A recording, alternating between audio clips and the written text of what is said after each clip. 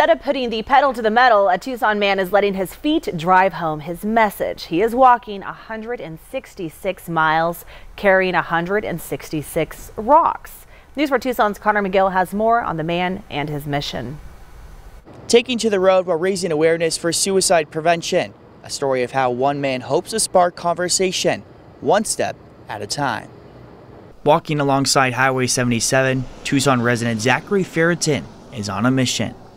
I've struggled the last year or two with his death, and I kind of got to the point where I'm like, I'm going to do the walk now. Zachary knows all too well about suicide. He lost his brother Gabe to it in 2021. He says the two had planned to walk 22 miles to honor and bring awareness to this issue. So 2 years later, Zachary is taking things a step further.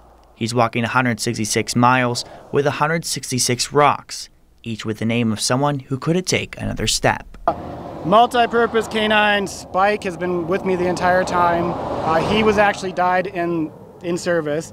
And then I ran out of names, so I've just been writing little messages. I just wrote, "There is hope" on this one. Zachary hopes he can help those struggling with their mental health. If I can get one person to reach out to another person, because I struggled with depression for a lot of years, and all it took was one guy randomly reaching out to kind of stop me from crossing that edge myself. Zachary will wrap up his 166-mile walk this Saturday. He set up a GoFundMe link to help raise funds for mental health services.